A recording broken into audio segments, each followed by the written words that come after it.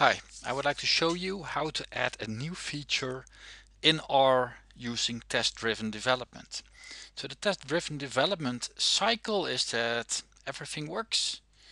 Then you should break the test, make it pass, and refactor and clean up and push to Git and those kind of things. So that's the cycle you need to achieve. So as an example, I'll be using this package. What it does, it creates a map. And to be more precise, it creates a picture of a map, and the picture file name is a PNG, is saved to file, and then you can display it so it looks something like this. There it runs, and here we see a nice map of the city of Groningen. And we want to add features. So how do you do that? So let's take a look at the test. So select create map, control dot, go to the file, test create map. So these are the tests that are already there, and they do fail. So when I create this map, I expect it to be silent. It's not. It gives some output, which should not be there. But in the end, there is a file created, so that's great. So let's say we want to add a new feature. That means you have to create a test with our new feature. For example, let's say the new feature will be display bridges. Well, to display the bridges, then we still need the PNG file name.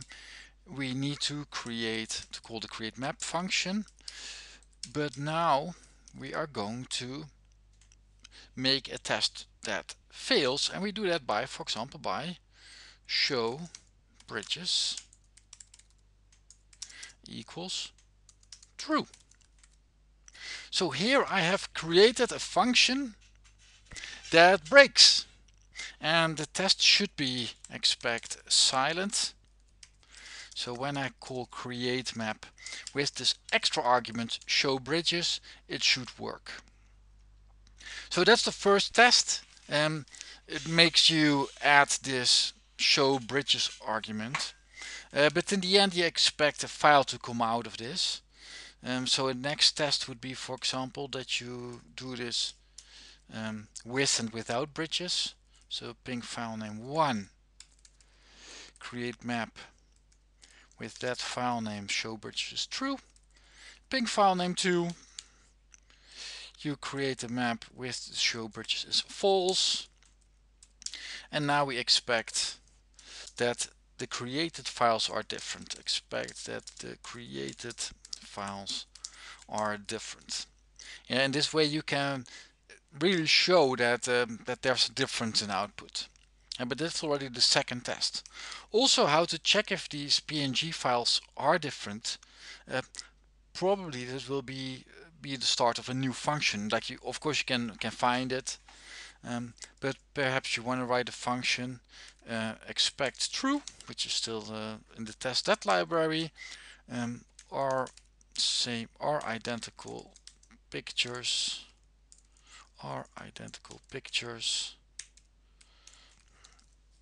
on those two PNGs. Of course, they should not be identical, they should be different with the PNG file name 2 and 1, PNG file name 1 and 2. So that's a test you probably want to write in the future to see if really it matters, if there's a different picture created when you show the bridges. Alright, but first let's take a step back. So to add the feature to display bridges, this will be your first test, that it should silently be able to create a map with the new function arguments. Same thing, let's say you want to add a feature that allows you to center on any location. So let's say you want to create a map that centers on some kind of GPS coordinate. Well, then the test should be something like this. X, I don't know, GPS latitude, longitude, something like this. I don't know any good coordinate. Let's take a fictional one. Actually, that's also not important. if these numbers are real, let's say useful. Perhaps this is in the desert or on the sea. But in this way, I can create a map and write this to a PNG file on a certain location. And also here, if you have a different location, it should give you a different map. So, and of course, if both of them work, if you can show bridges and if you can center on any location, then usually you can just combine the two as a user. Alright, so in this way, by starting um, by adding these kind of tests that feel trivial, but they make you improve your interface and extend your interface, you can get a solid software architecture, because if you can test it, it's already better software than untestable software. Alright, so I hope this was a useful video and I wish you a very good day. Bye!